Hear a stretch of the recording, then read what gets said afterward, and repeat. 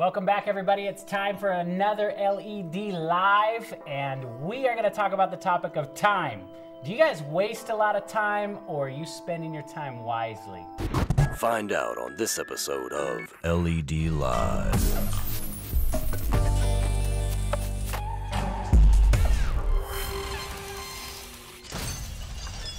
Light exposing darkness.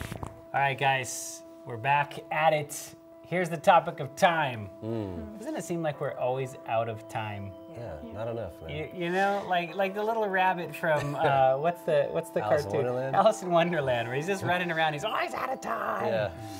I feel like a chicken running around with my head cut off a lot of the time, right? Feel your pain, yes. Yes, but time is an issue that I think we all need to be aware of. But before we get into that, we want to thank all of our Patreon donors. It's time to give you guys props for all the support and love that you've shared with us that allows us to even be able to do this. So thank you guys for supporting us on Patreon. And we want you to know that if you haven't signed up to be a Patreon donor, you know, we have a lot of things that we try to put out, extra content. They're perks that only are specifically for our Patreon donors. So if you guys would like to see a little bit more, maybe some behind the scenes, check us out. We also want to tell you we sell t-shirts. If you're new to our channel, you probably hear us say this every single time, but we're always wearing t-shirts on all of our shows, and we've got a lot of cool designs. So check on the links below and hit us up with some t-shirts, because that also helps support our ministry in many different ways. And today we want to highlight a couple of videos, documentaries that we have made over the years. One called Pseudology that really talks about the brain and what happens in the brain when we watch TV or movies. Very interesting, because when you kind of understand how the mechanics of it works, and we waste a lot of time watching movies and television, this is a great documentary for you if you haven't seen it already. Also, a lot of people waste a lot of time in social media, so we want to share with you a documentary that we made called #Selfie, and really kind of goes over the use of social media and the time that everybody spends. And also, if we think of media and the way people waste a lot of time, video games, right? We've covered that topic many times on this channel, and that we've got lots of documentaries. So check them out. They're called Controllers 1, 2, 3, and those are got some videos that will give you some great information on the video game topic. We also have some other documentaries called The Replacement Gods. If you're into superheroes, which a lot of people are these days, you might want to be aware of some of the messages that are in there, where some of these superheroes come from. So we've made 2 documentaries on this, Replacement Gods 1 and 2. Check them out, they're awesome. And if you don't like DVDs, don't even own a DVD, we have a Vimeo page where you can actually rent the videos for a real reasonable cost. Okay, what do they cost, Keith? They range, but you know, usually about $4.99 or $2.99. You know. Okay, so that's cheap considering, right? That's like Redbox cheap. Actually, I don't even know how much Redbox costs, right? But you can get them pretty cheap, and it helps out our ministry as well. And we want to tell you about another company where we actually get a lot of stock media from. It's called videomission.com. Pictures and video clips on there. So if you are like a YouTuber making YouTube videos and you need some high-class video, 4K, cinematic reenactments of Bible topics, check these guys out, videomission.com. All right, guys, let's get into this. All right. So I want to give you some statistics here. The average person is going to spend about 43 days on hold with automated customer service in your lifetime. I was doing that yesterday, man. 43 days, right? Isn't that just frustrating when it's just like, and you know they play this like super calming music because he's just like steaming on the other end, right? Sometimes. You know, I called Apple the other day. I don't remember what about, but you can actually choose your music now. Yeah. That's clever. It would be Apple to do that. That's really interesting. It's like you want classical, you want easy listening. Right? You're really upset, you want some like heavy metal, and you can just like get into it. That's awesome. But in a lifetime, people are going to spend about 43 days on hold. Human beings will also spend approximately about 6 months of their lives waiting in line for things. Michelle, you used a funny word for waiting in line today. What was that? Queue? Queue, all right? Waiting up in the queue, right? So that's a lot of time that people are going to spend just standing around wasting time. And if you notice, what do people usually do with their time when they're sitting around? Staring at a Now they're on their rectangle. phones. Right? Everybody's on their phones. Yeah. Okay, just driving in your car. Any of you guys got a long commute? Yep. I drive an hour both ways. Hour to work. Man, this man is dedicated to come to 2 work. hours back home usually. That's a lot of time spent in your car. But what do you do in your car? I watch a lot of YouTube. I mean, I listen to a lot of YouTube. You know. Oh no! Before I leave, I find a good topic, whether it's a sermon or a show like this, and I press play and I put it in a place where I don't look at it. Yeah. Right in my dash. You know, I used to commute when I lived in Los Angeles for a long time, and I would listen to the Bible, and it was amazing just commuting. I mean, I covered like so much of the Bible. Yeah. Just tons and tons of time just spent in the car. You know, so you can either talk to your friends or you can gain something that would be profitable. So good job. I've done the Bible. Also, Keith gave me a book on tape of a guy's testimony that I've been listening to. So I was going to say, though, just to kind of play the other side on this, if you spend 6 months waiting in line and that time is wasted and you were on your phone doing something productive, it's not necessarily a waste of time. It's really not. And that's one thing that we really want to highlight in here is what are you doing with your time? Yeah. So that's an excellent point. Are you playing Bejeweled in the line? That's right. You know, time is interesting. Have you guys ever looked into the theory of relativity by Albert Einstein? A little bit. Yeah. Okay, so time, is it constant? He didn't think so. He didn't think so. You're right? Yeah. Did you know that the time, according to his theories, at your head is different than the time at your feet?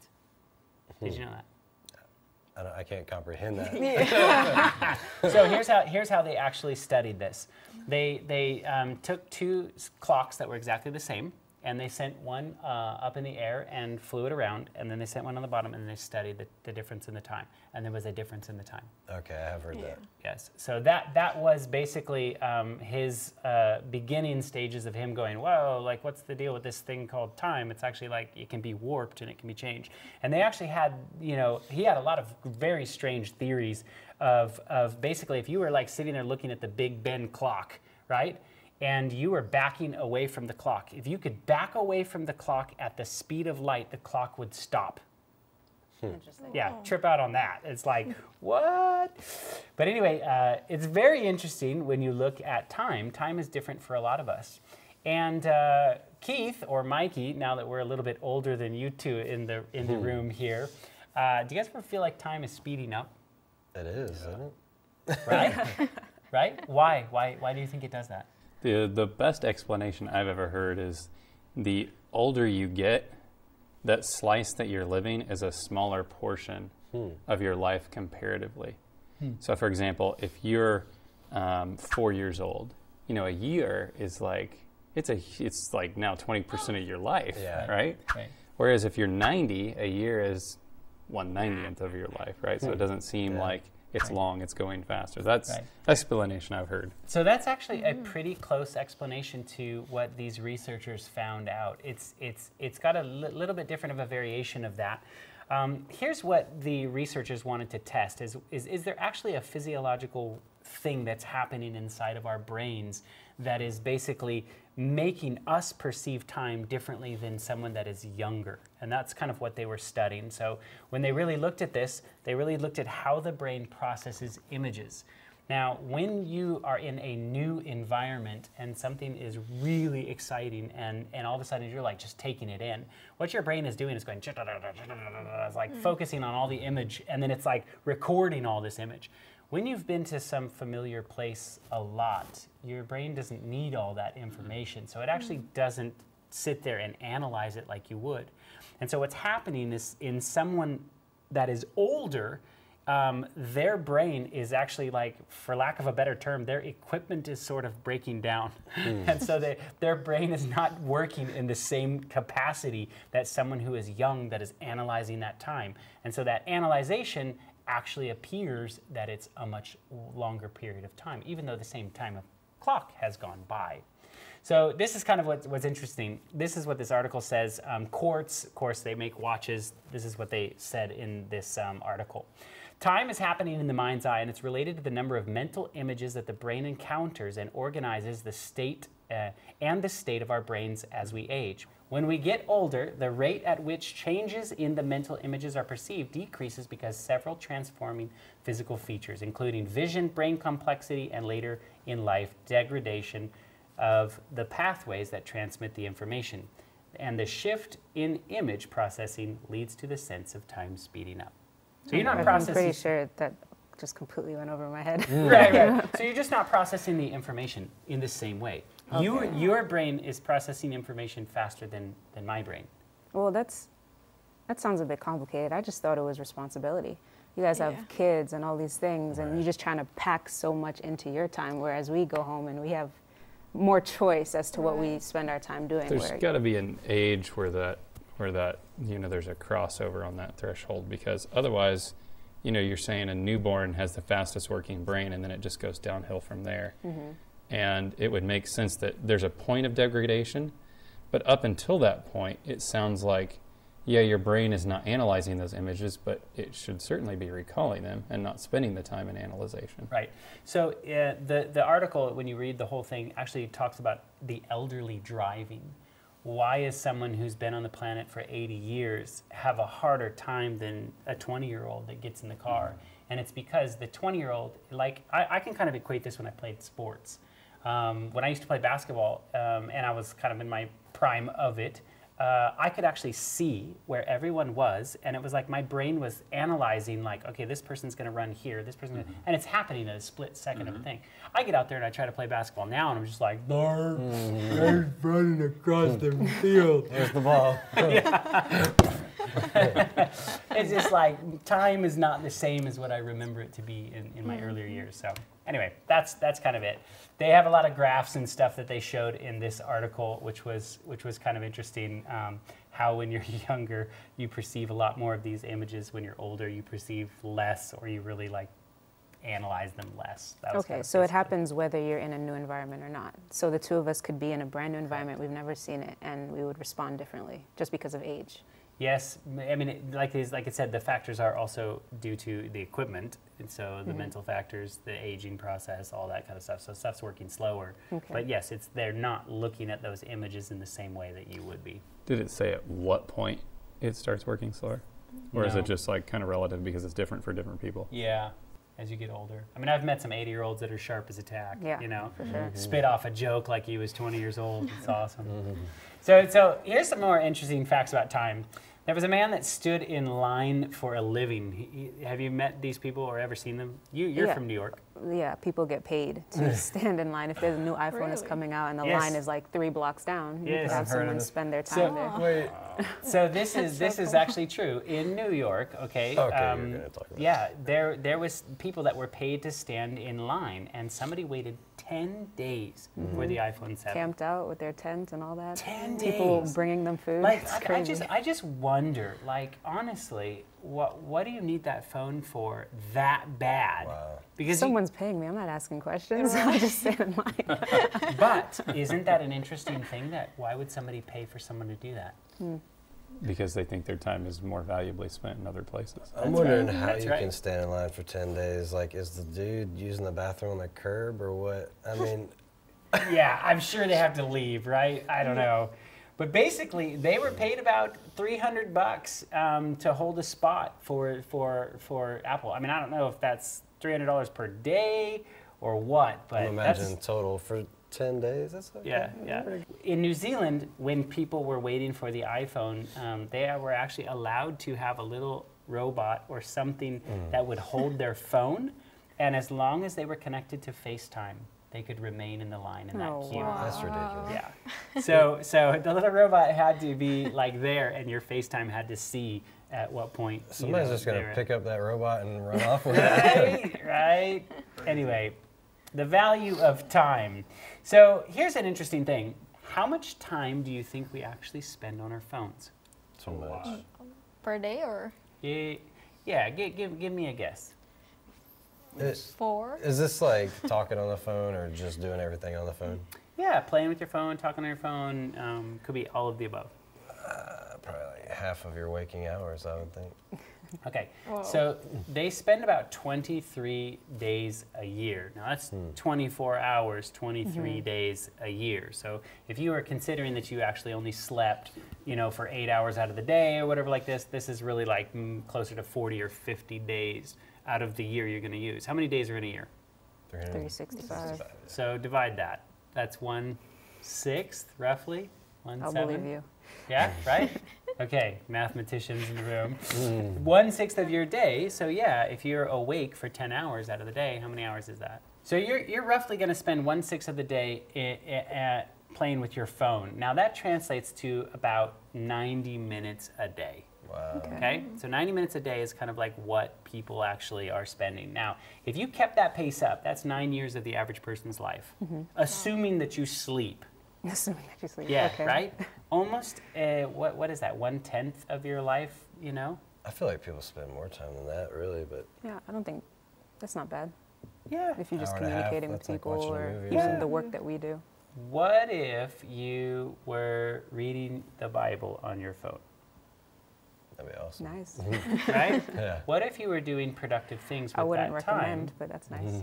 But that would actually be an incredible amount of time that you would accumulate Yeah. learning something positive. So that's just something to keep in mind what people are doing with their time.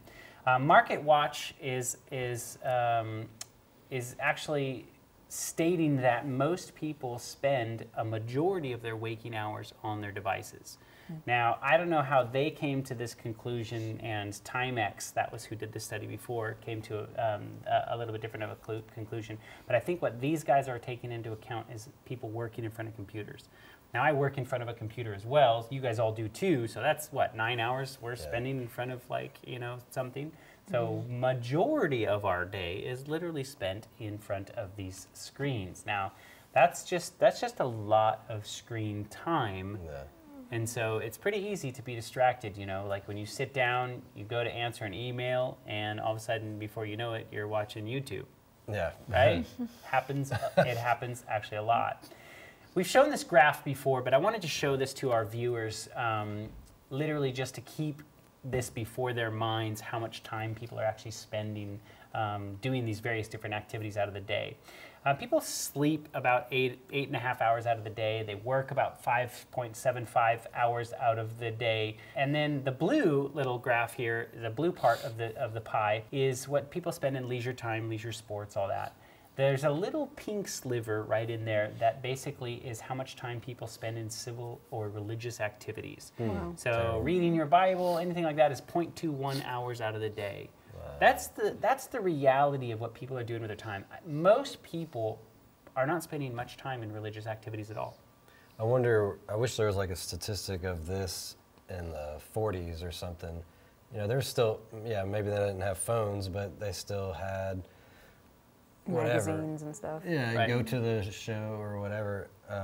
Would religious activities still be so small, or would it be more of a wider area? Yeah, it'd be interesting to see if we had some sort of data on the 1800s. I mean, those people knew their Bibles. Yeah. You read those stories of the Great Awakening, and it's like, they were like, oh yeah, this verse, blah, blah, blah, blah, this verse, blah, blah, blah, blah, blah. You know, we're like, hold on, I'll look that up.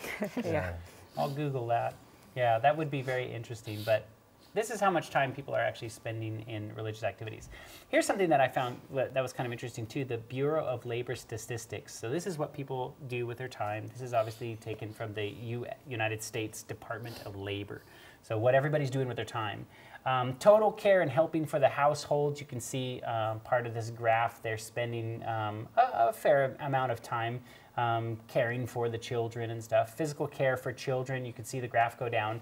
I want you to notice how it says reading to household children. This is like Which one is it? point zero, read the middle one. It's the smallest thing on there, what people are doing with their time. They are not reading to their kids. Wow. And I mean, that is alarming, because it's like, you know, as a family, we have family worship every single night, and we read books and we read stories to our kids, and I know you guys do that the same as well with your kids. You know, think about how valuable that is. The average United States child is not read to by their parents. And so, you know, it's less than, let's see, if that's 1 hour, it's less than 5 minutes reading to the children. And for you girls, when you guys have children, I'm telling you the best thing you could do for your children is to read to them. I mean, it's just an amazing thing when they all of a sudden just, you see them soak up a desire for learning. I think your daughter, Keith, is like a total bookworm, right? Yeah. I mean, they can't buy books fast enough for her daughter. She's just like, knowledge. Awesome. Yeah, it's awesome. So here's why I bring this up. Deuteronomy 6:6-9 says this, "And these words which I command thee this day shall be in thy heart, and thou shalt teach them diligently unto thy children, and thou shalt talk of them when thou sittest down in thine house, and when thou walkest by the way, and when thou liest down, and when thou risest up.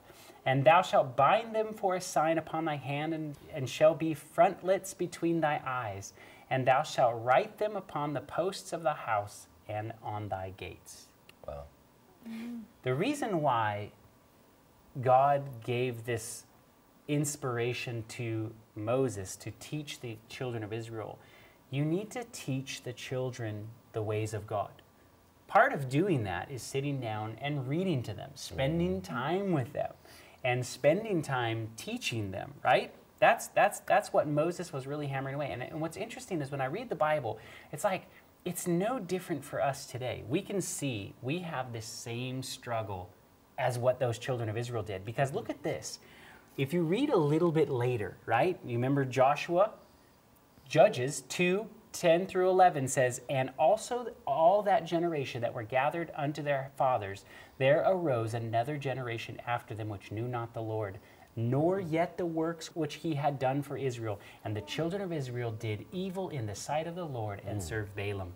Wow. In one generation, by the parents not reading to the child and spending time to teach the children those important religious principles, one generation, they walked away from God. And I've seen this personally in my family.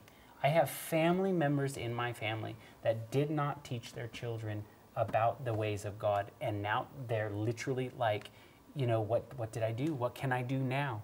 How can I get them back?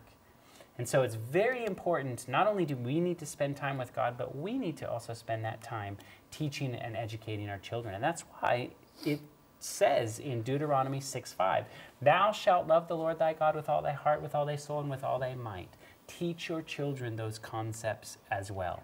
It's scary, the times we're living in now, and how it seems like parents are afraid to teach their children. Right. You know, the word teach has now been replaced with impose, or they don't want to offend anyone, or they don't want their child to feel either left out of things. So go try whatever you want and make your own decisions. It's like, well, are you raising your child then? You know, how do you raise a child without teaching them morals and your beliefs and all these things? That's right. You know, instead we're giving devices to our kids. We're giving them the phones. We're giving them... Well, that's a good point. If you don't teach them, the world will. That's or whoever right. they come in contact That's will. right. So all the movies. I mean, you just think about, like, let's just say your kid watches a movie or two a week, right? And you did no reading to them. You've now just educated them in the ways of Hollywood and the world, whereas you missed out on an opportunity to teach them these divine principles. And I feel like not teaching is teaching in itself. That's right. In a strange way, because by you remaining silent, that opens the door to the opposite. And who knows where the child will end up without any guidance or formal training. That's right. That's a good point. So because of our use of time, if you look at Christians specifically, it's not really a surprise that, I think this was put out by Barna Group, when they polled Christians, they said, you know, what are you most confident in? What are you least confident in? They said we're best at maintaining healthy relationships as Christians. We think we do that better than anything. The thing that they listed worst statistically was Bible knowledge. Christians? Yes, Christians. And so I'm thinking, something wrong with that picture, because how can you say that you're best at maintaining relationships if your relationship with God, which is created by, you know, spending time in His Word, is least? And that you have the least confidence in that. Your Bible knowledge is low. How could you expect to get any of your relationships really right and healthy? Yeah, I suppose, when you're looking at where's your priority, Do you want to maintain as many friendships as you can with whoever you can and kind of suppress what you believe? Or is God the person that you're really trying to maintain a relationship with?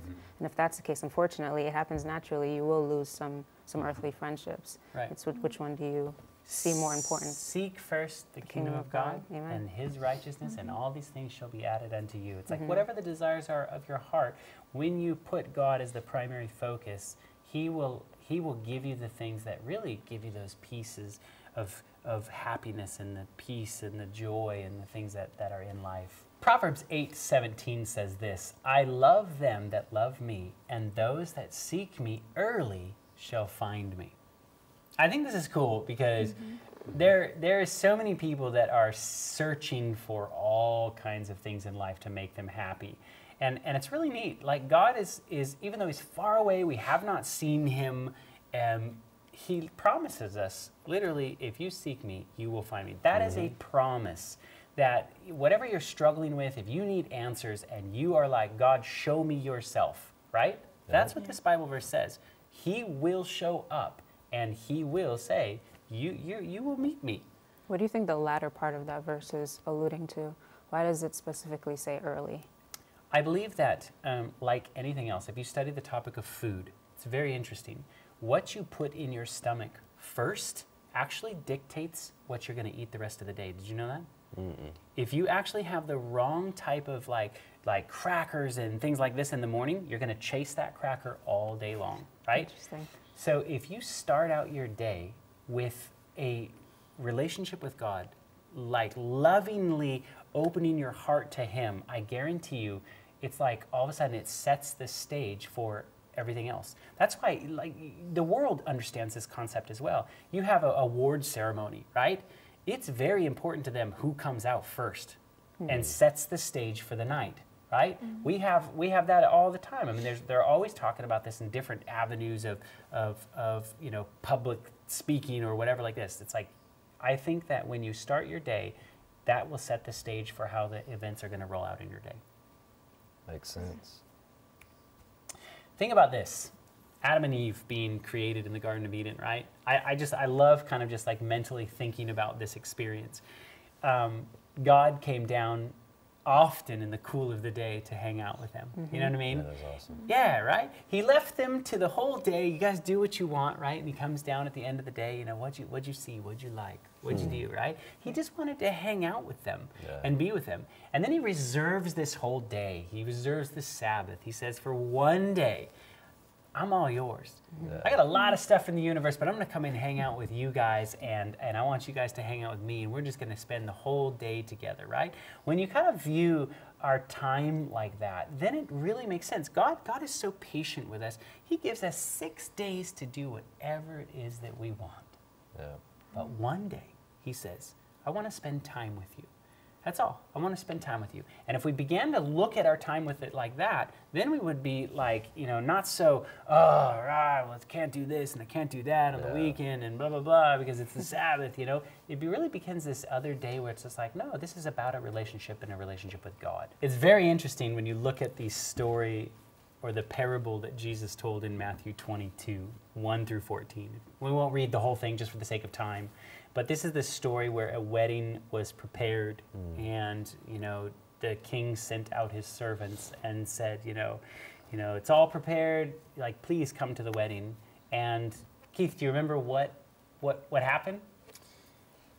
Well, some people, it seemed like they wanted to come, but they had some other things to do. And so they said, you know, that's great, but they made some excuses. You know, I have to attend to my business or my farm. And so I'm going to take a rain check. Yeah. So isn't it interesting that in this very important time, I mean, everybody loves to go to a wedding, right? I mean, it's fun. There's food. Everybody's in a good mood. Yet there's people who have so filled their time that they did not have time for this event.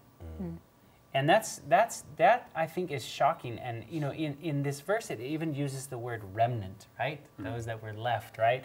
I kind of consider the Christians at the end of the world here the remnant, and they were the ones that were literally like, man, I've got other things to do. I think we need to be careful that we don't just get so busy in life that we're literally like only spending time with God when it's convenient. You know what I mean? Yeah. I also believe that time is a talent. It is. Yeah. You guys remember the story of the talents, Mm-hmm. right? The parable? So everybody's given a talent, right? Mm-hmm. And basically God is requiring at the end of his time, when he comes back and he says, what did you do with this talent that I gave to you, right? I believe that every single one of us is going to have to answer to God with the use of our time. Everyone is given an equal, almost an equal allotment of time. Like, you know, we may not have the same skills, we may not have the same public speaking abilities or whatever. We vary in all of those skill sets, but all of us have this very consistent thing of time. And, you know, did you use your time wisely? You know, it's also interesting. A lot of people like to focus on the talents that were given, but there were also talents that were acquired. And if we all have the talent of time, some people are born with the natural gift of being good at music. They sit down at a piano and within a year they're, you know, masters at this instrument. Some people may take longer, but they could still acquire it and use it for God. So yes, everyone has time, and that's the beautiful thing about it, is that although we may not be born with 10 different talents, we can acquire 10 different talents based off of traits that we learn and develop within ourselves. And I think that's really encouraging, that we're not just left with nothing. Time is actually the greatest talent of them all. That's right. That's right. The Bible has a lot to say about time, but I really am fascinated by the idea that everybody has this specific different talent. I mean, literally, like, I've worked in enough work environments, and I love it. Like, I love working with you guys. You guys each bring something unique to the table. Everybody has a skill, and when we put all of our talents together, we can make something beautiful with that, you know? And it's just really neat. I think if everybody was the same, there would be a lot more headbutting, and I think, you know, I've learned to appreciate the variety of what everybody brings to the table.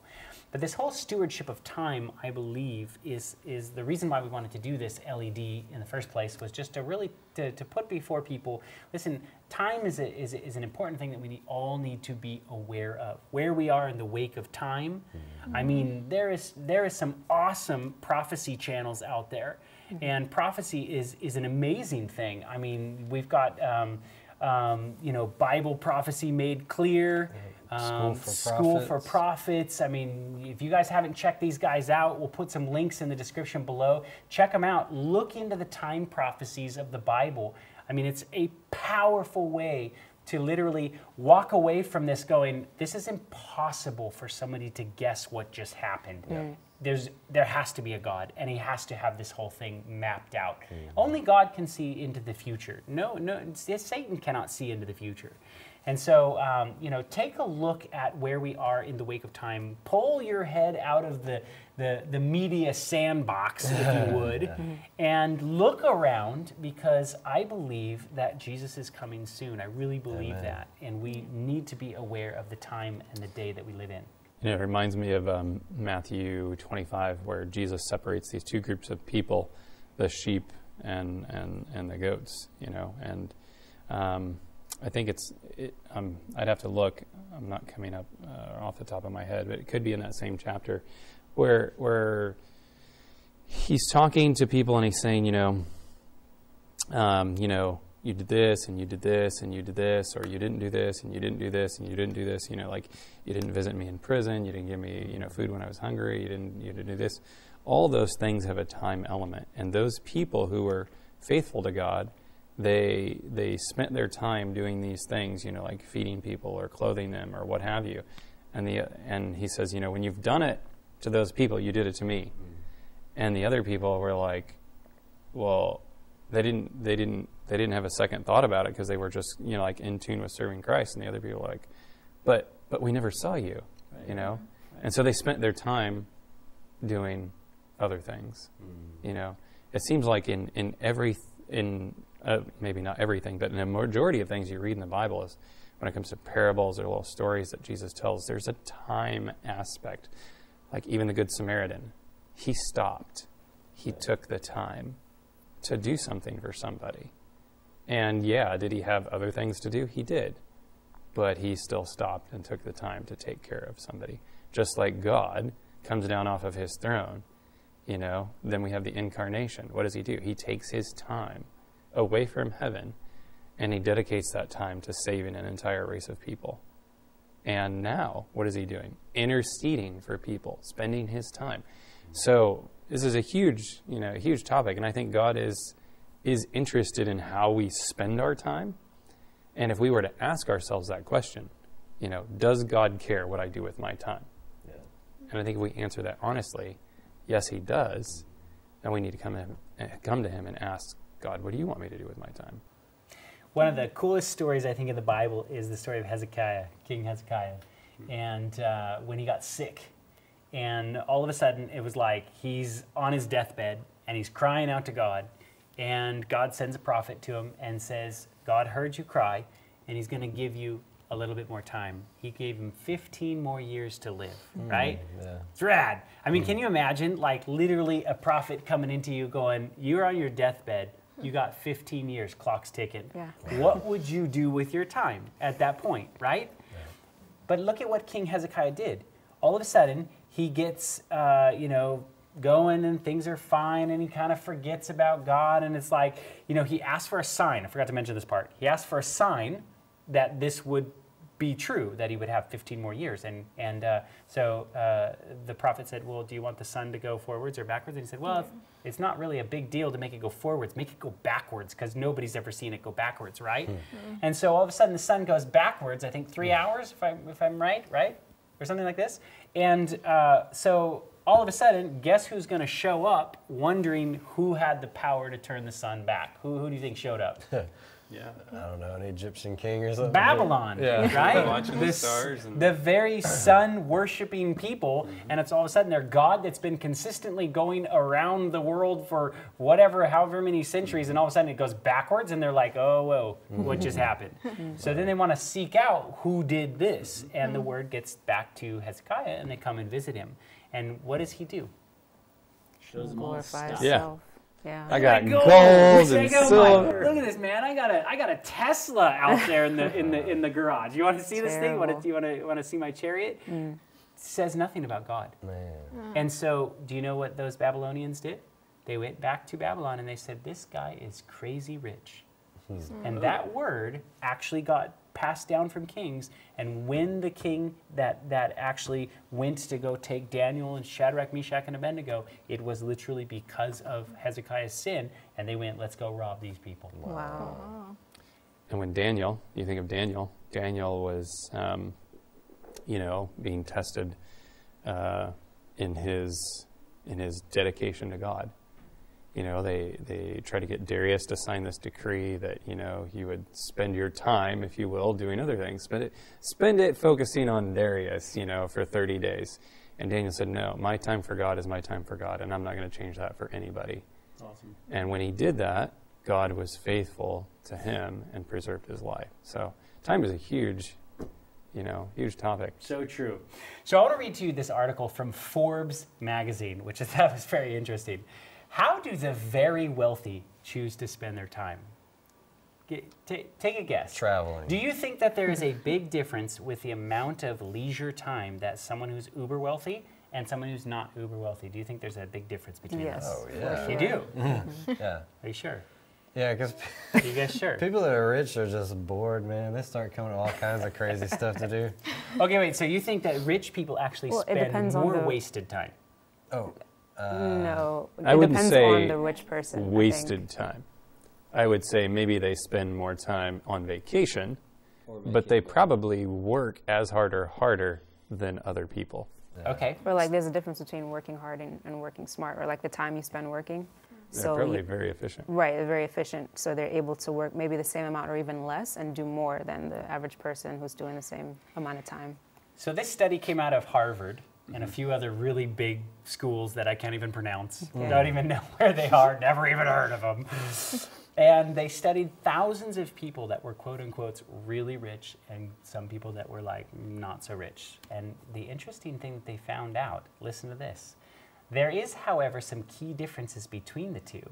For one, although millionaires and non-millionaires enjoyed approximately the same amount of leisure time, millionaires engaged in more active leisure activities such as praying, socializing, exercise, hobbies, and volunteering, while non-millionaires engaged in more passive leisure such as watching TV, napping, resting, or doing nothing. So That's what shocking. they're doing with their time. interesting. Gotcha. That's interesting, right? Yeah. So it wasn't necessarily that both wasted like this crazy amount of time. It was just like, well, what did they do with their leisure time? Rich people who are uber millionaires, I didn't really read anything that was like they were playing GTA 5, for 5 hours out of the day, Yeah. right? They were literally being productive. And I thought this was interesting that they threw in there praying and volunteering, right? Yeah. Think about the talent of time. You know what's kind of frustrating? God's promises apply to whoever followed them. Because most of his promises are conditional. When you think of tithe, prayer, and all these things, do this, you get this result. Yeah. Doesn't matter, who you believe in or, these other things. Once you do X, here is your reward. So yeah, it's kind of frustrating. God he is so honoring of Yeah. what he promised Yeah. to do. That's why I really believe the Jewish nation, they've always, Yeah. throughout history, have made money. It's true. They're some of the most wealthy people on the world, Mm-hmm. right? And the reason why is God promised those people they would be blessed. And they are blessed. They're blessed in business. I've heard business people say you don't even want to get into business deals with a I've heard that too. Jew because he will have the upper hand every time. And God won't go back on that. Doesn't matter how they And treat isn't that him rad? or whatever. They literally killed God, Mm-hmm. and yet he's like, nope, I'm still going to honor what I told you I Isn't was that going to do for insane? you. And so when we adhere to the principles that God set up, being others focused, Mm-hmm. spending time with God, volunteering our time to just ease the suffering of someone else, he blesses that. I'm reading a book right now because I like sociological studies, and it's talking about Asian people, Michelle, and it's kind of alluding to the fact it's like, we look at a lot of Asians and say, man, they're just so successful. Like, how do they have the upper hand in business and jobs and all this? And a lot of it comes from their history of how they've operated for hundreds, if not thousands of years prior. They have this almost ingrained work ethic, if you will. And so the book I'm reading is talking about how, for example, in China, you have these rice paddies, right? And they don't, or haven't, for a long time, used a lot of heavy-duty equipment. Right. It's a lot of manual labor. Hand putting Yeah. it in the ground. Hand putting it in the ground. It's hard work. And these people can sometimes get 2 harvests in a season. Wow. If they do it right, if they make sure their paddy is level, because you have a layer of clay on the bottom so that you can hold the water, and then you have a layer of soil on top of that. And it's just like they've got different kinds of rice. They know how to plant, when to plant, what rice to plant, because it might be a dry season, so this plant acts better in a dry season. I mean, they've got it all figured out, right? But you think about that as it carries forward. If that's your legacy, and that's your family heritage and history, and you've grown up doing it. These people sometimes have worked 3,000 hours in a year. Wow. So when it comes to, you move on to other things like the corporate world, they're used to working and working hard. Right. And so it's like, why are they successful? Well, they're used to working and working hard, That's why in Tokyo, they have a little box that they sleep in about this much. They sleep for an hour, and then they go back to work. Comparatively, during the same years that these, they were looking at studies of how they cultivated rice fields, you'd have Europeans hardly working at all. In fact, they would, because things were bad or hard, they would start starving themselves. It's like, well, I can't seem to make it for the food. Instead of getting out there and working harder, they're just like, well, I'm just going to go into economic mode and eat less, and it's just kind of interesting. I like study. Spain's method, just take time off and nap in the middle of the day. Hilarious. I wanted to put this slide in here. Just the knowledge of truth is altogether too precious to be hoarded up, bound about, hid in the earth. Even one talent entrusted by the master is to be faithfully employed. So often we have this knowledge especially if you're a Christian and you've grown up with this information. There's a whole world out there that knows nothing about the Bible. And, you know, if we just spend a little bit of time, how do I evangelize? How do I reach out? How do I share my faith?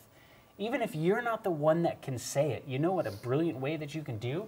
Watch videos and then email that video to somebody. You know what I mean? Send somebody a link and say, hey, I watched this really cool YouTube channel called LED Live.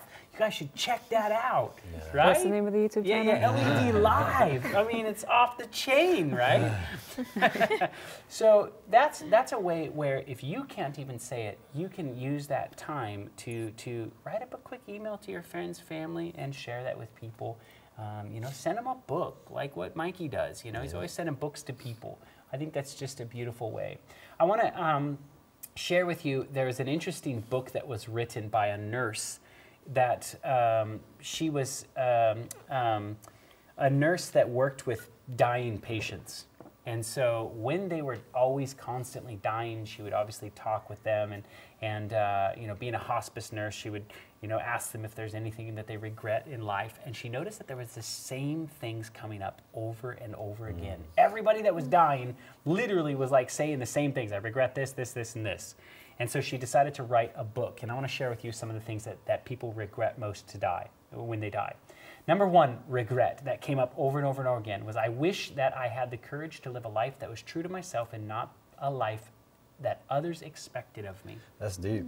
It's deep, right? Because the world tries to push on us some sort of life that we need to live and conform us into this box that we need to have that kind of clothing and that kind of car and that kind of lifestyle or whatever like this, right? And that's the picture that our society is putting out there, and people regret that the most. Well, can I say it's true for also the Christian? That they were trying to live for others or live from this book, trying to conform themselves to that instead of developing a relationship with Christ and then living out their life truly for Him and not for others. I would agree. Having a more enjoyable Christian experience instead of a miserable one. I would agree. Number two, wish that people had when they died, is I wish I hadn't worked so hard. Wow. They said, I think it was 75% of all the males had this one thing to say. I actually recently ran into a guy that was into real estate, and when I was talking with him, I was kind of interested in real estate, and so I was like, you know, so you know, you have how many houses in this area? And he said, I had 100 and something houses. Wow. In Chattanooga. Like, are you just like crazy rich? He's like, look, I had no life. My kids grew up around me, and all I was doing was literally running around and doing all this. And he goes, now I'm old, I can't spend the money, and I've got gobs of it. And what did I do? I wasted my life. Man. So think about that. The number two wish that every dying person has, pretty much, is I wish I wouldn't have died, or wish I wouldn't have worked so hard. Number three, I wish I would have had the courage to express my feelings. Dude, yeah. Yeah? Feeling it already. Right? Tell someone that you love them. Tell them that you appreciate them.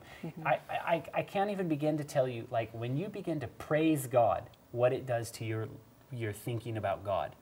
Get in that habit of telling God, God, you are so awesome. Man, you just take care of me like amazingly, and I don't deserve any of this. If you just verbalize that constantly to God, it will change the way that you view God. That was my entire car ride here this morning, man. Yeah. After the things they did for me yesterday, you know, often I get in the car and, like I said, I try to find something to watch or something, and I was like, no, I'm gonna praise God for what He's been doing in my life, you know. That's right. That's right. Here's number four. I wish that I would have stayed in touch with my friends. You know, we all go through life. We kind of get busy. We get new friends. I actually have a friend of mine right now that I'm praying for, and I'm praying for hard. And I say, God, give me this friend. Give me this friend. He's not converted. I know he's not converted, but he has a heart of gold. Give me this friend. And that takes time for you to stay in touch. You know what I mean? You've got to communicate. You've got to be in a relationship. Number five, I wish I would have let myself be happier. That was the number five wish that people had. To let when themselves they were be happy. dying. Right? Wow, that's Right? interesting. Some people feel either guilty or whatever. Romans 13:11-12 says this, and that, knowing the time, that is now high time to wake out of sleep, for now is our salvation nearer than when we believed. The night is far spent, the day is at hand. Let us therefore cast off the works of darkness and let us put on the armor of light. I believe that if we were to pick our heads out of the sand and look at the time where we live in today, we would realize real fast, time is so short. The time that we have on this planet is so short. And if you just learn to be wise with your time, spend it getting a knowledge of God. Spend it getting a knowledge of how to share your knowledge with other people. I guarantee you, you will be so excited when you get to heaven and somebody walks up to you in heaven and says, you know what? My whole family is here because of something that you said to me. That, I think, will be worth more than anything else when you get to heaven.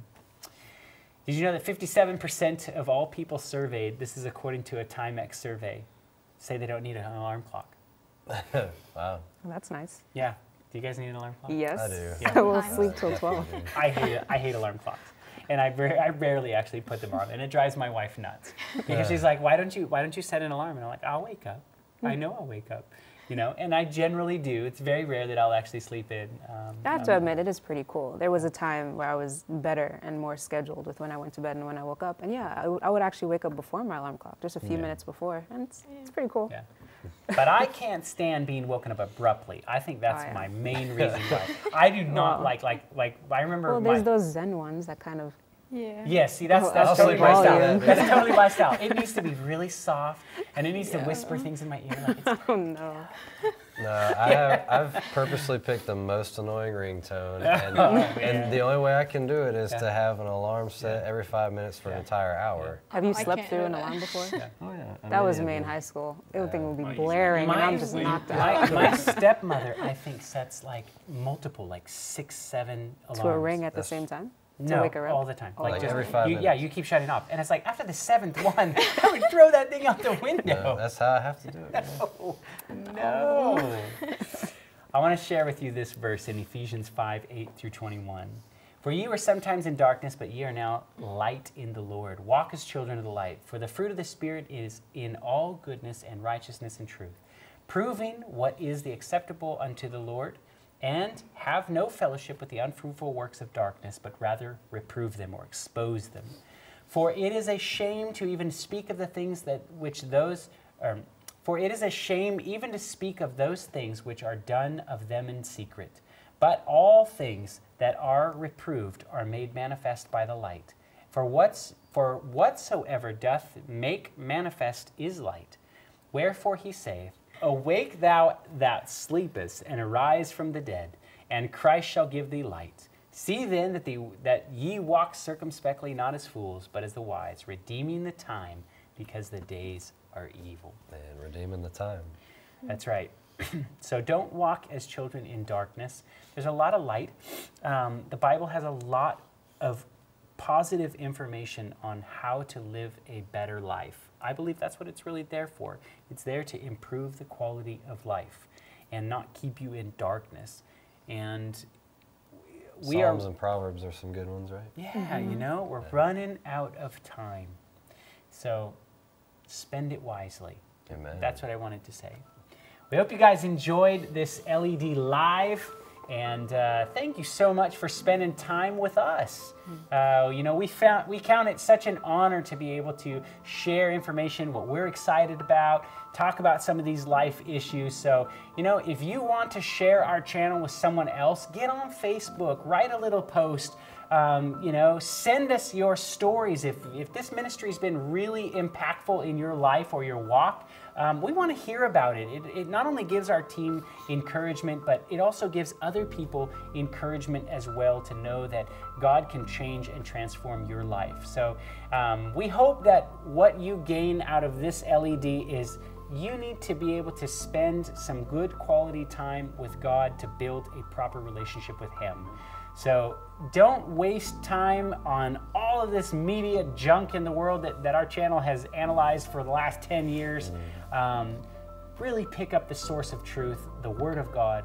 Get to know the God of the Bible and spend some time with Him. You will not be sorry. Amen. We thank you guys so much for tuning in, and don't forget to like and subscribe if you haven't. God bless.